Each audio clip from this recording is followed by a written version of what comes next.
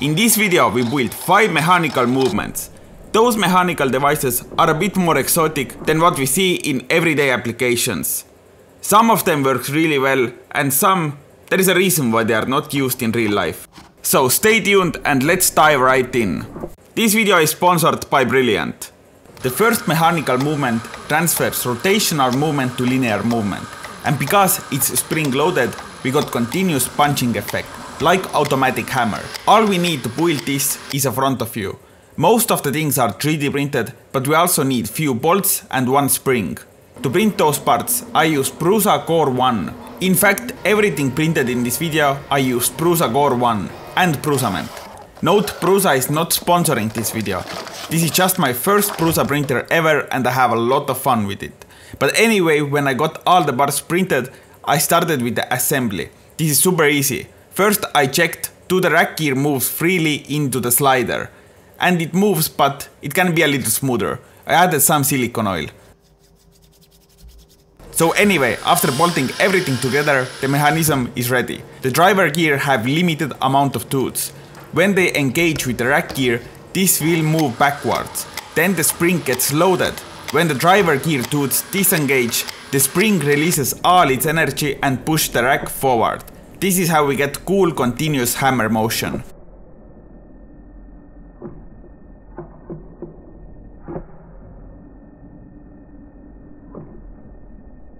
Next one is my personal favorite.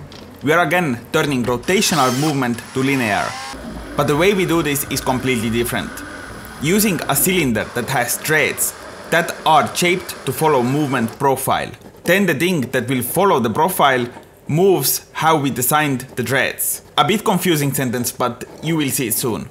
The one I'm using will have low pitch threads at both sides, but in the middle the pitch increases. This means at the beginning and the end of the thread, the thing that moves linearly will move faster, and at the middle slows down. I again printed all the things with Prusa Core 1. The thing I really like about this printer is how cool it looks, and because the small footprint, it fits on my table perfectly.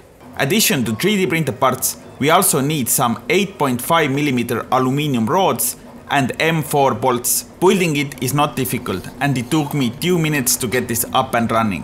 But I had a problem. The device is not working. It seems to be too wobbly. To fix this, I had to print new parts to make the whole device a bit more rigid. With a bit editing magic, the new one is done and this time it works. So now when we rotate it, the linear thing moves. First faster. And not because I moved the screw faster, this is because it follows the profile. And when it reaches to the middle, it moves way slower. And again at the end, faster. With a power drill, it's a bit better to see. Oops, wrong way.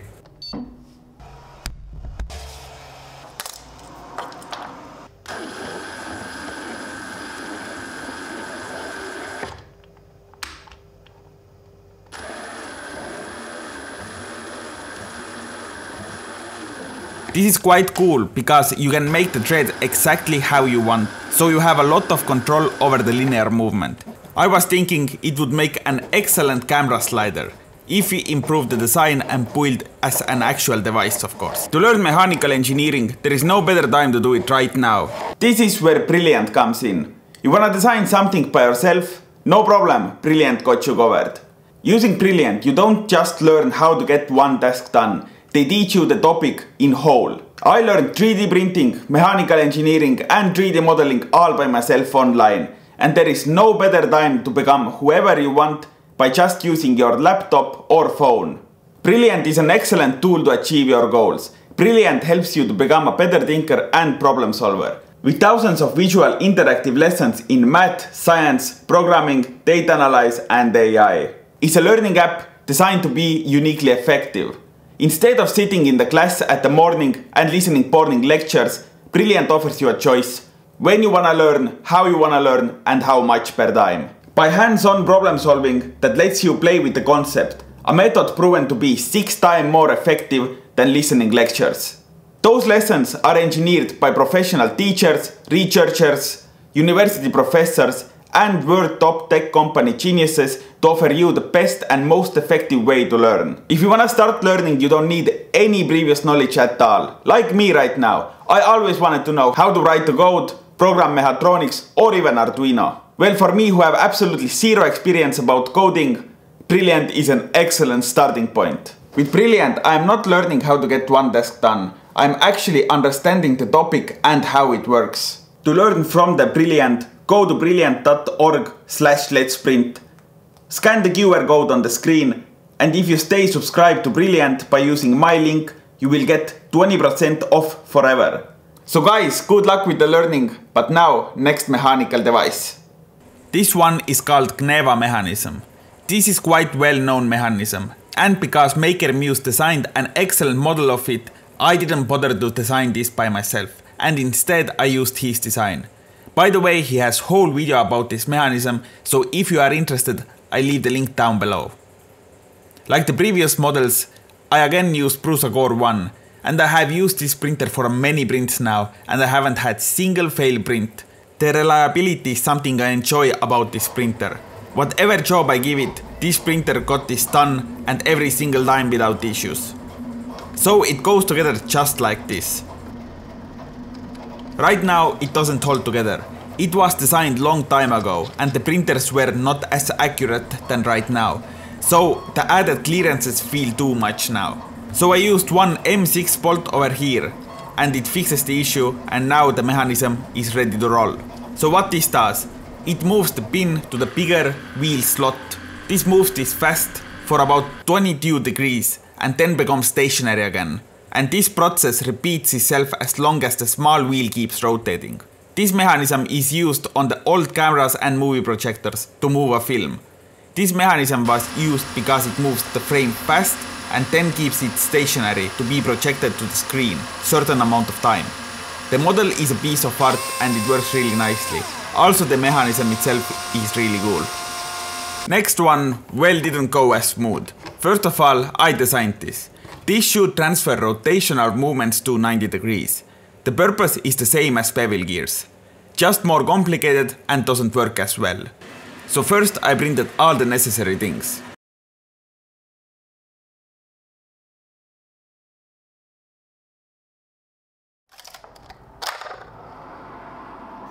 The orange things are mounts and bearings at the same time. They hold those grey pieces in place, but let them rotate. I secured the first set of the bearing mounting to the wood plate. Before this I used those couplers to attach 2 steel rods to each end. In total we need 3 of them.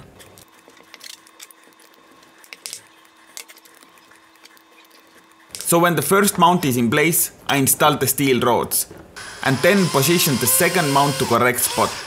Then I repeated and it should be done. Well, this one doesn't wanna rotate at all.